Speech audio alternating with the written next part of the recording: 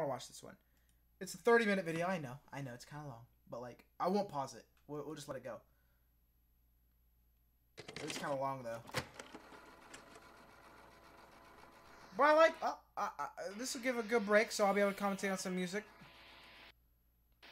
if the video loads. Jeff the Killer. Are you a Jeff Killer stan? Is something that continues to entice us for so many different reasons. The Backrooms intro? The intrigue doesn't lie in the media itself, or the timeline of its discovery, but rather how it was discovered. Every now and then, a piece of lost media will be found in an incredibly bizarre or coincidental way. These are the ones it was revealed that to me in a my dream. head, and today we'll be going through them. For this video, I won't be covering those that I've already made mini documentaries on, such as Clockman or Cracks. But anyways, let's take a look at pieces of lost media that were found. It's lost media that was found in strange ways.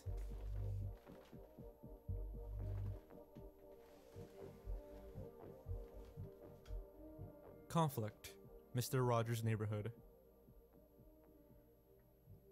Rarely would somebody expect to hear that an episode of Mr. Rogers' Neighborhood was pulled from syndication because of violent and disturbing topics.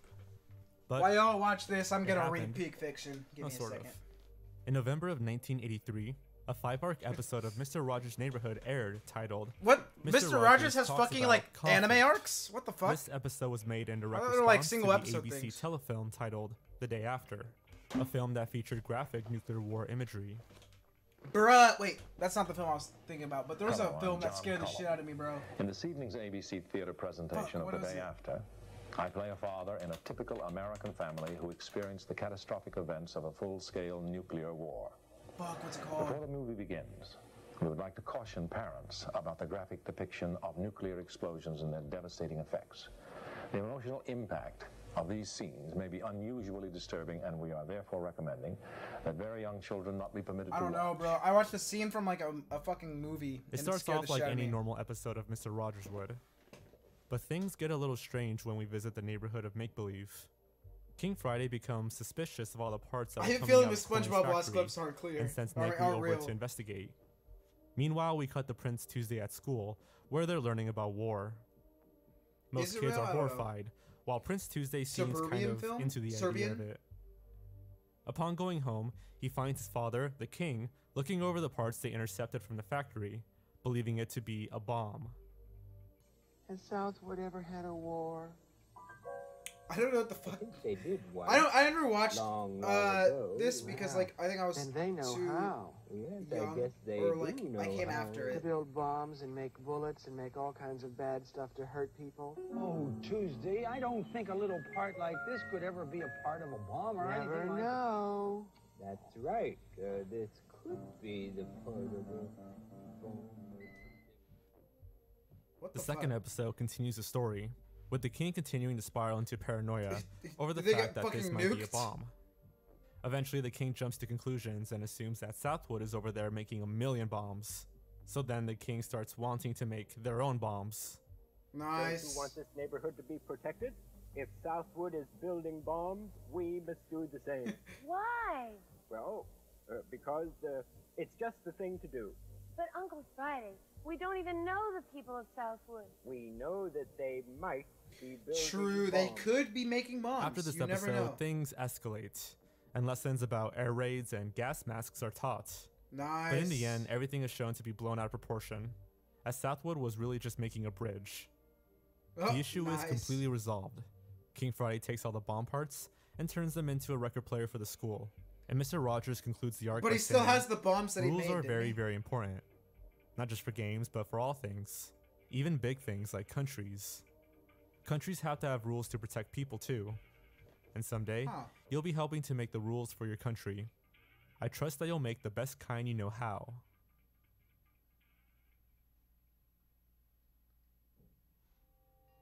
The episodes were removed from rotation on April 5th, 1996. Why? That sounds like due to its content talks of war in the media. The episodes remain lost until May 20th, 2017, when, out of nowhere, the first 2 episodes were uploaded to the YouTube channel Trog Sleep Now. Bro, there's so much lost media that Then, people just less have in their than 1 basements month later, probably. the entire 5-episode arc was uploaded to a private torrent tracker called MySpleen by a user named Snowpeck. Since then, the entire arc was restored by Lost Media Wiki user YoshiKiller2S and uploaded to MySpleen and the Internet Archive, which fixed many audio and saturation issues. And it's funny because like most of this lost media shit is shit that like I would never watch So otherwise. what makes this so interesting? But it's just so fucking cool. Well, for starters, no one knows anything about the Trog Yeah, I Sleep saw the Now meme. channel. The channel is actually still around to this day. They never uploaded any other videos, and they've since deleted the Mr. Rogers episodes. It's They as if just the did a channel existed deed. for the sole reason of uploading them. That probably is what they made it for. The timing is also strange. I mean, why now after all these years? Well, one theory is linked to former President Donald Trump, Okay. and Makes slashing of public broadcasting in favor for more military spending. I'm not down bad. What? Releasing a lost episode that speaks specifically about the dangers of war seems apt, almost like a warning of things to come. I guess it makes sense. It's possible this is all just a coincidence, but the timing seems a little too convenient. Nevertheless, it's a win for Lost Media Restoration, and remains a personal favorite of mine. This music got me scared that someone's gonna walk in my door. Ain't this guy dead? I think so. Metropolis. Metropolis. The whole city? It was found? Metropolis is a film that is no Oh. stranger to any film major. This 1927 German expressionist film Oh, wait, is no, I've seen heard as of one this of one. the pioneers of the science fiction genre, and is among the first feature-length film in said genre. The original film, at the time of its release, was met with a mixed reception. Bro, It was there's applauded so for its many lost groundbreaking special films. effects, but was criticized for its story having an alleged communist message. It was also criticized for its incredibly long runtime. The original German version clocked in at about 153 minutes. Which, So to appeal honestly, to a more international not that audience, long. it was cut down from 2.5 hours to an hour and a half, with many plot-relevant scenes getting chopped, along with several important characters. The film, as a result, became something of a mystery for those who saw it after the cuts were made, as it was pretty hard to tell what the plot was actually supposed to be about without these important scenes and characters. Unfortunately, upon being cut from its original length, many of the deleted scenes were lost to time, never to be seen again. Or so we thought. I wanna watch this movie. Bruh, it's sad. There was Almost like a lost century Spider-Man later, in fan 2008, a film collector in Argentina Oh, this revealed reminds that they me. had a copy of the original 100. I'm making a video for the anime channel. I started thinking about it yesterday. I'm gonna make a video about lost anime media. Like, there's Doraemon, like the original Doraemon episodes. There's obviously the JoJo's Phantom Blood movie. Like, there's shit Version like of the that. film. It's gonna be cool. Although it was heavily damaged. It turns out that this film collector had been loaning his copy This of the guy. film to theaters for years this entire time. And Argentinians have been watching the original cut of the film unknowingly. Argentinians. There Just, was talk going around that they're theater built different. employees had to wait 2.5 hours for the film to finish, and now it makes sense why. The copy of the film was badly damaged, thanks to it being printed on 16mm positive stock, while the original negatives were on 35mm film. Due to the amount of damage involved, restoring the film became one of the biggest film restoration attempts in history. 2 years later, in 2010, Kino Films and the F.W. Murnau Foundation showed off the 99% complete restoration and released it on DVD as The Complete Metropolis. nice. However, it remains at 99% complete, as, unfortunately, there are 2 scenes that are far too damaged to be restored. Those being a scene of a monk preaching in a chapel, and another scene of a fight between the characters Raw Wang and Fredersen. Damn. So, what makes it interesting? It still remains unknown exactly how or why the original German film ended up in Argentina, and remained so hidden for all these years. The copy was made at some point in the 1960s or 70s, but how or why still remains a mystery. Bro, maybe Perhaps someone someday just we'll liked learn it, why, and but they for moved to now we can Argentina. celebrate the return of the birth of sci-fi, and one of the greatest films ever made.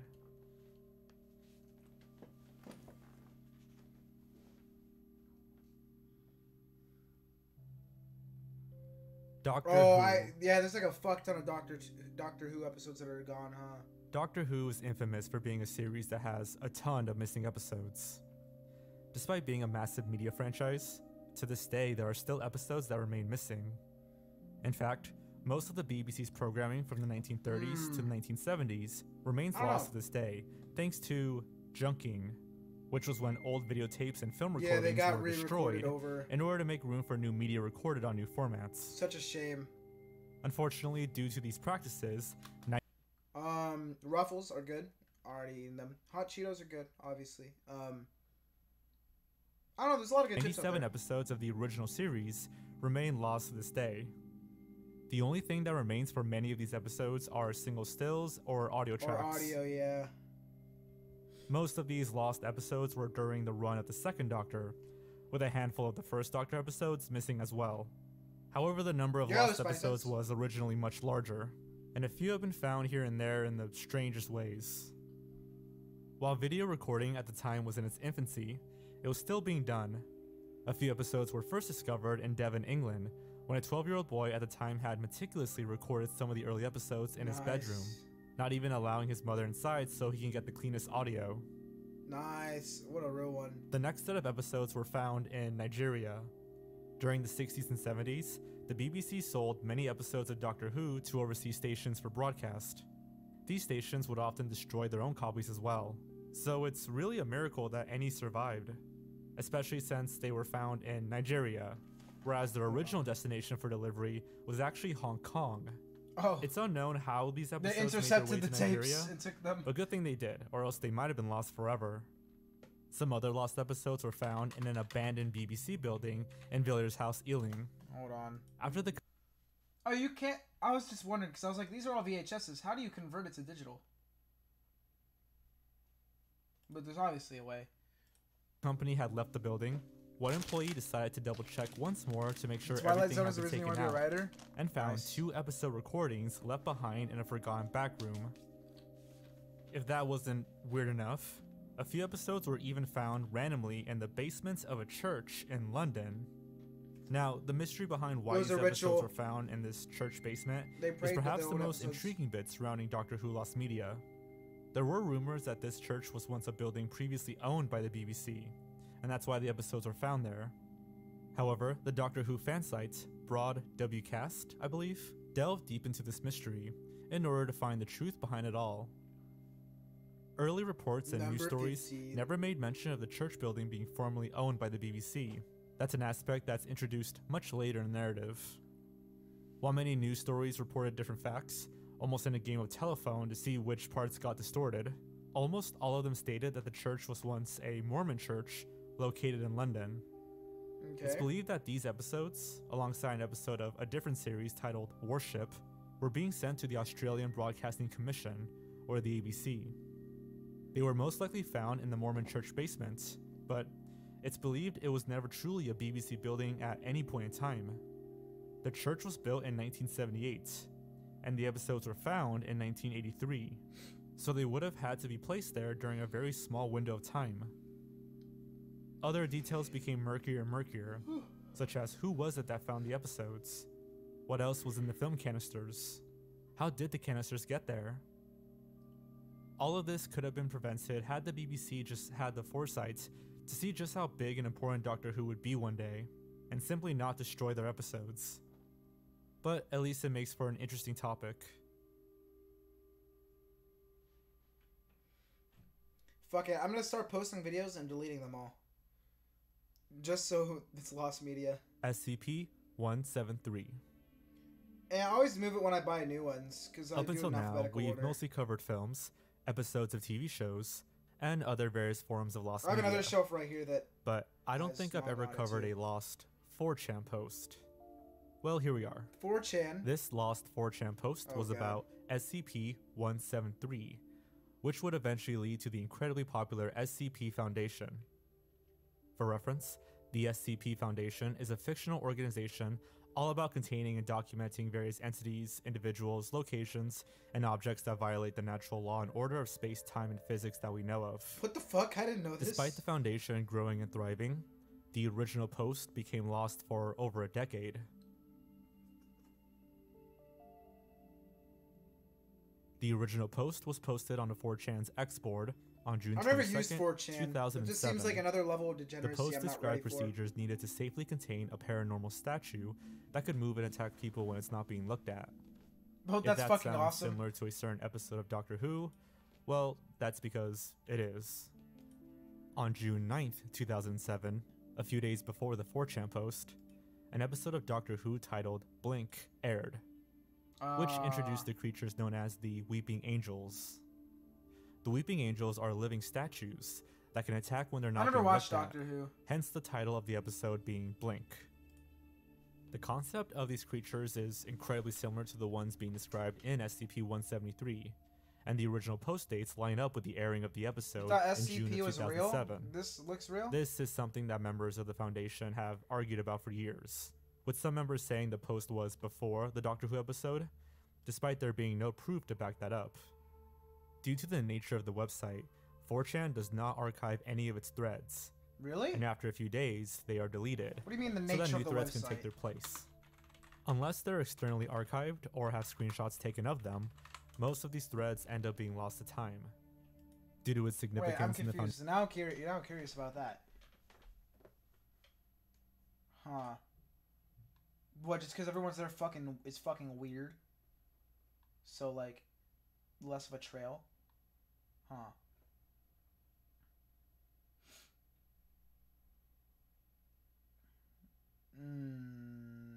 So I guess it saves space, but like it's 4chan's pretty big, right?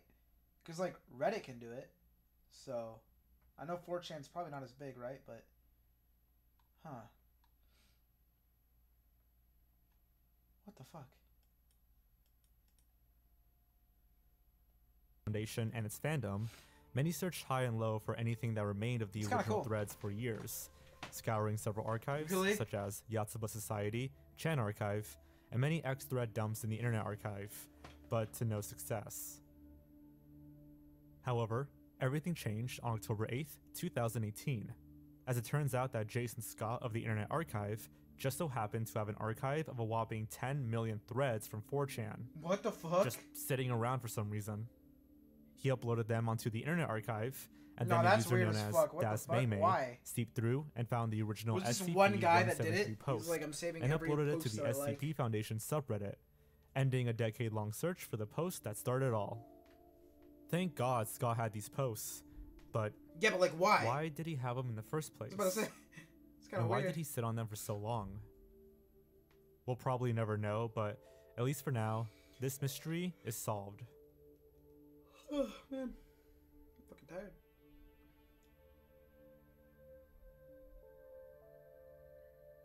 Wake and Fright. Moments before destruction. This Australian-American film from 1971 was a thriller SCP based on game. the 1961 novel does of the kinda same look name cool. by Kenneth Cook. The film received favorable reviews, but was an absolute financial bomb in both Australia and America, partially due to poor marketing, but mostly due to some incredibly distasteful content. Distasteful. In the What do you film, there's a mean? scene where multiple kangaroos are shot to death in Oh, a cruel nice. manner. That's This footage was taken that's- during a real kangaroo hunting cull, where the hunters hired for the scene were said to be heavily intoxicated. Which Oh, wait, were they explains actually the messy killed? and disturbing way they killed the kangaroos. Oh This shit. disturbed the film crew so much that they orchestrated a fake power outage as an excuse to wrap up filming for the day. The film also had additional controversy in What's Australia. the film called? Wait. Oh god. Wake in Fright. Kangaroo. Wait, is it real kangaroos?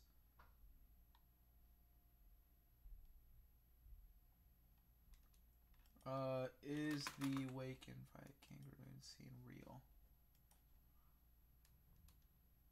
An actual, yeah. Okay. Oh shit. Okay. What the fuck? I kind of want to watch it now. Like, that might make me sound cold-hearted, but I'm just curious. Due to its depiction of the outback locals. To be fair, being I used to go brash like and on the gore heathens. websites and shit. I was weird. Since the film was completely like, despised by I don't know, it's audiences just in weird. both markets it released in, almost It's every copy in print Curiosity vanished. kills the cat, right? And the film's distributor, Group W, released in, almost Ooh, every I would copy play a in print spooky game, vanished. but I also And the probably film's like distributor, scream like a Group little W, girl. went bankrupt, leading to several of the master negatives to disappear as well. With the original versions of the film disappearing, the only way to watch it in any form for decades was through a heavily censored version on rare TV airings, or on incredibly obscure VHS releases. A version was discovered in Dublin, Ireland in the early 90s, but it was so heavily damaged that it was beyond restoration. It truly seemed like this film was completely lost to time, and it sounded like nobody would truly care if it went missing. That is, except for the original editor of the film, Anthony Buckley, who refused to let it go. He began his quest for the film in 1994, searching far and wide for an uncut, high-quality print of the original film, and it wasn't until 8 years later, in 2002, that his search finally paid off. Nice. After traveling to Pittsburgh, Buckley amazingly discovered the original negatives in a warehouse stashed away inside a shipping container marked "For Destruction." Oh, and they just... He later learned that had he not found those negatives, they would have been destroyed 1 week later. Oh, shit. With the original negatives in hand, the restoration process could finally begin. How did they not get destroyed already? 7 already? years later, the fully restored film was finally finished and premiered at the 2009 Sydney Film Festival to pretty good reviews. It's hard to say whether or not the reviews were simply for the amazing restoration effort or for the film itself, because at its screening at the Cannes Film Festival in 2009, many audience members walked out in disgust at the scenes of kangaroos getting shot. Wake and Fright may not have been a film anybody really wanted or was fond of, but it was thankfully found. Moments before destruction. Crazy, bro.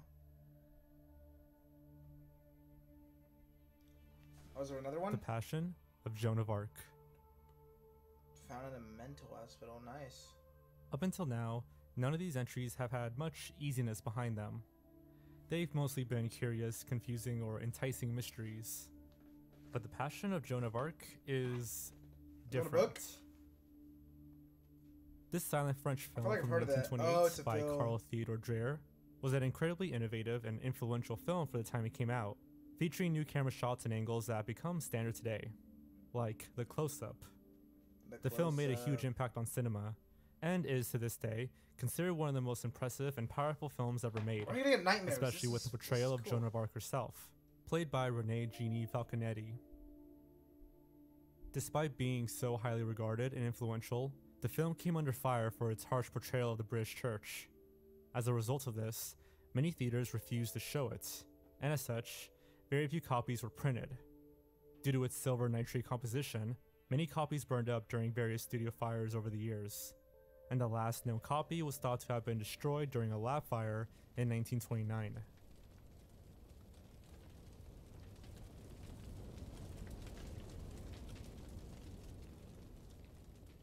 That's kind of fucked. Reminds me of the book Fahrenheit 451. I remember that. While the master copy had been burned away, a 61-minute version was able to be spliced together using spare footage and alternate takes. Although this version was not looked upon highly and was really only used for educational purposes. Sadly, Carl Theodor Dreyer passed away in 1968, believing that his film would forever be lost. However, the story begins to take a mysterious turn in 1981, where a 35mm nitrate print of the film was found in perfect condition in the storage closet of a mental hospital. Were they showing it to After the film was discovered, I don't know. It was sent away to the Norwegian Film Institute, where it was put in storage yet again. 3 years later, in 1984, it was finally determined that the print included the original cut of the film, and given its pristine condition, only required about 1 year of restoration to be brought to snuff. Why does restoration take so long? After its restoration in 1985, the film was released on home video and has been widely available since. But even after all this time, the question still remains. How and why did the film end up in a storage room of a mental hospital? There's no explanation, no answer, nothing. And it seems as though we may never get an answer.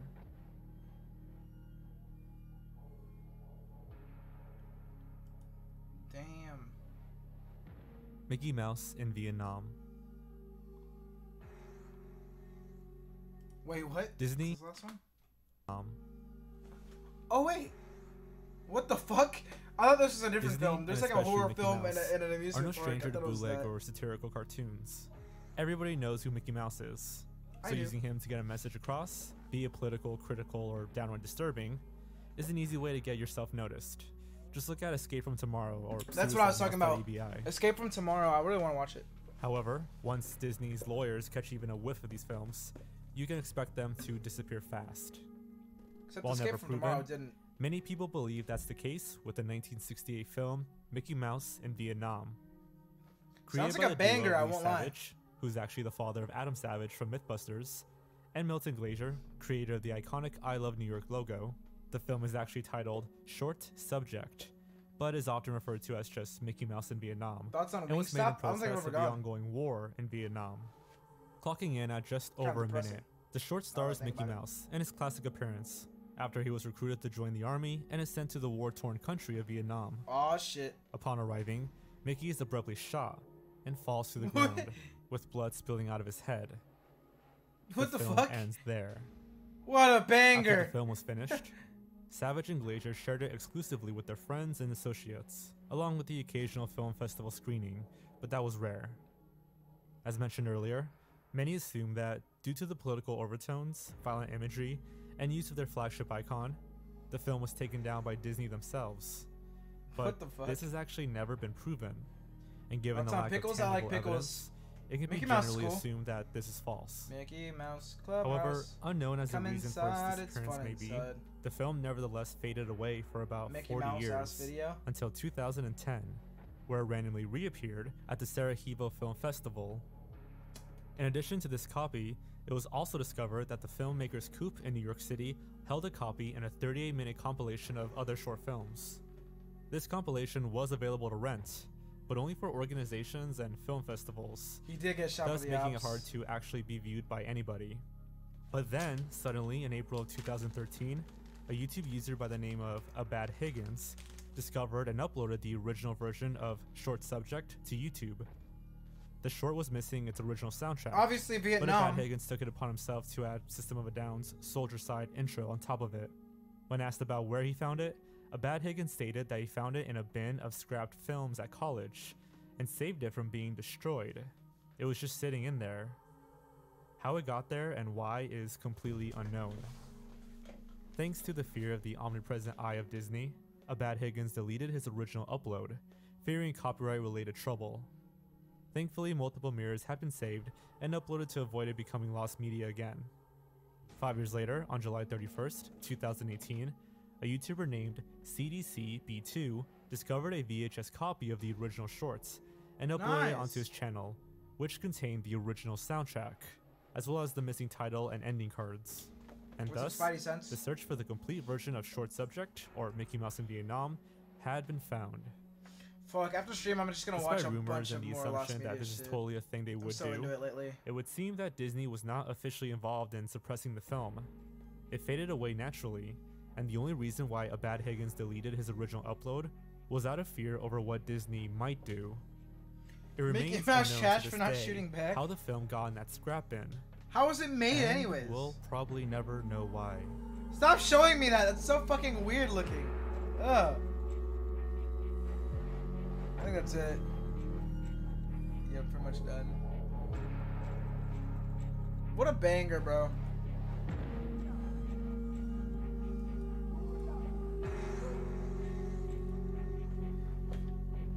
W.